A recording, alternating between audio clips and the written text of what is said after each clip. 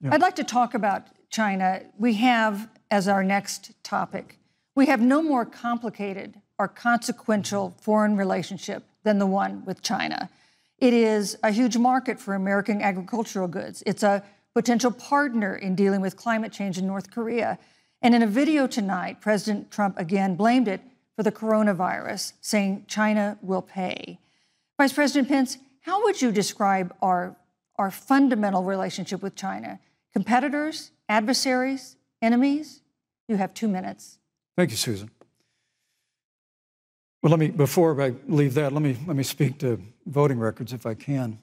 You know, everybody knows that NAFTA cost literally thousands of American factories to close. We saw automotive jobs go south of the border. President Trump fought to renegotiate NAFTA. And the United States-Mexico-Canada agreement is now the law of the land. American people deserve to know Senator Kamala Harris was one of only 10 members of the Senate to vote against the USMCA. It was a huge win for American auto workers.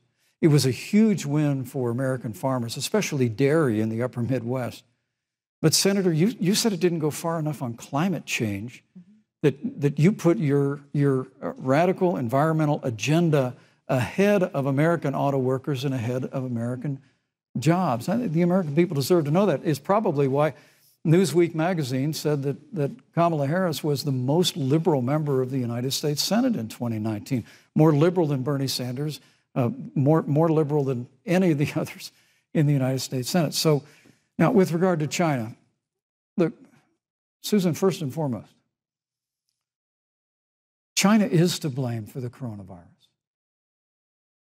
And President Trump is not happy about it. He's made that very clear, made it clear again today. China and the World Health Organization did not play straight with the American people. They did not let our personnel into China to get information on the coronavirus until the middle of February.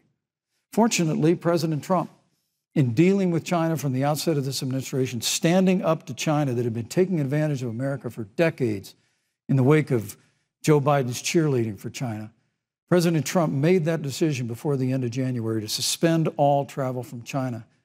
And again, the American people deserve to know Joe Biden opposed President Trump's decision to suspend all travel from China. He said it was hysterical. He said it was xenophobic. Thank you, Vice President Pence. But President Trump has stood up to China. We're going to continue to stand strong. Thank you, Vice President Pence. We want to improve the relationship, but we're going to level the playing field, and we're going to hold China accountable for what they did to America with the coronavirus. Thank you. Senator Harris, let me ask you the same question that I asked the Vice President. How would you describe our fundamental relationship with China? Are we competitors, adversaries, enemies? You'll have 2 minutes uninterrupted. Susan, the Trump administration's perspective and approach to China has resulted in the loss of American lives, American jobs, and America's standing. There's a weird obsession that President Trump has had with getting rid of whatever accomplishment was achieved by President Obama and Vice President Biden. For example, they created within the White House an office that basically was responsible for monitoring pandemics. They got rid of it. Not true. There was a team of disease experts that President Obama and Vice President Biden dispatched to China to monitor what is now predictable and what might happen. They pulled them out. We now are looking at 210,000 Americans who have lost their lives. Let's look at the job situation. We mentioned before the trade deal, the trade war, they wanted to call it, with China. It resulted in the loss of over 300 manufacturing jobs and a manufacturing recession, and the American consumer paying thousands of dollars more for goods because of that failed war that they called it.